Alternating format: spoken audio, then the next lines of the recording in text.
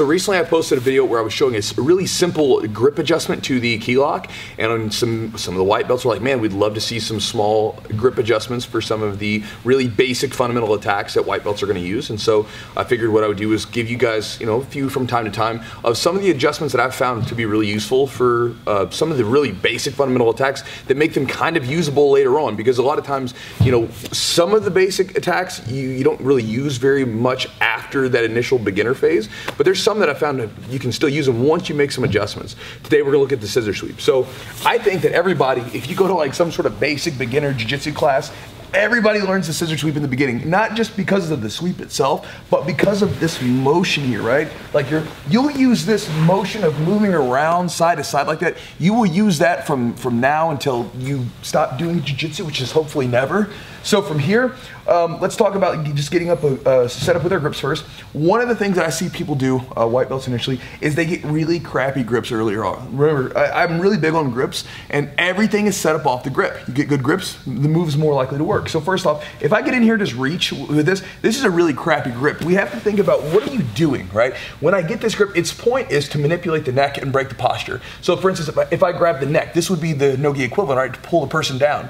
In gi, if I'm doing this, I'm really grabbing the shoulder. That's not what I want. So what I want to do is I want to get up in here as deep as possible and touch with my 4 fingers the tag back here. I want to get a hold of this and really have a good strong grip. So when you're doing this, first thing we want to do is we want to open this lapel up and then pull. So I'm going to pull down to get rid of any slack, and I'm going to squeeze my hand up there. That's such a strong grip up in the neck. So much stronger than just simply right here, okay?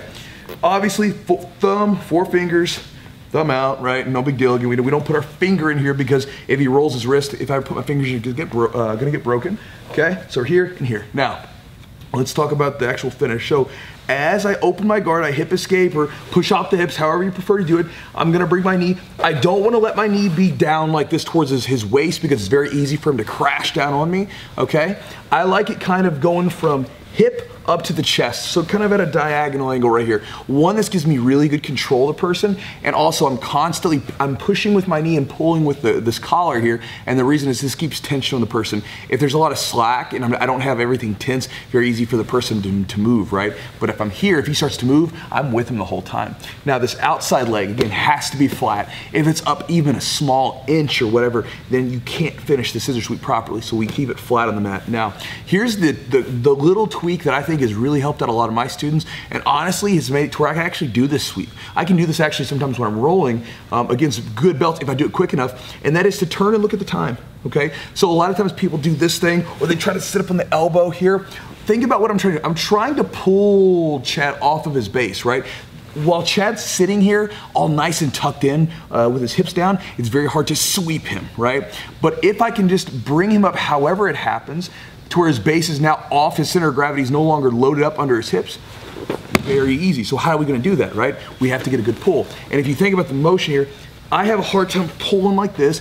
Sitting up to my elbow is not the best idea, but for me, I find it very helpful if I turn and look at my watch. Look what this is doing to Chad. I can really pull far, and I haven't really done anything yet. And at the same time, I'm bringing my chest to the mat, which is where I gotta go anyway, all right? So again, open, feed, 1, 2, got the grips, open, hip escape, knee slides right up the chest, foot's flat. Now, we're gonna pull to check our time. You know what time it is? It's scissor sweep time. That's the corny joke I use in my kids' class. They even think I'm lame, which is probably what you're thinking now too.